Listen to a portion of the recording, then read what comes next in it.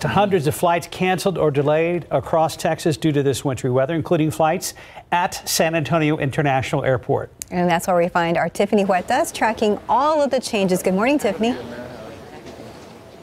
Good morning, Mark and Stephanie. Another day here at the airport, and we continue to see the same issues. Check it out. People are telling me they're having to travel through other cities to get to their destination and avoid places like Dallas, where the winter weather has hit hard.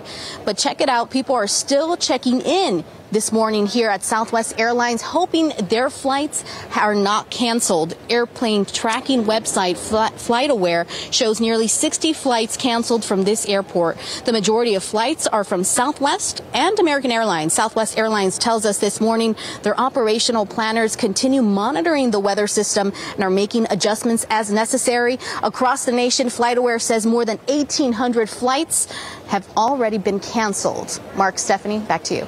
Keep up to date with all of San Antonio's top news, weather, and so much more by clicking the like and subscribe buttons below. And once again, thanks for watching KSAT.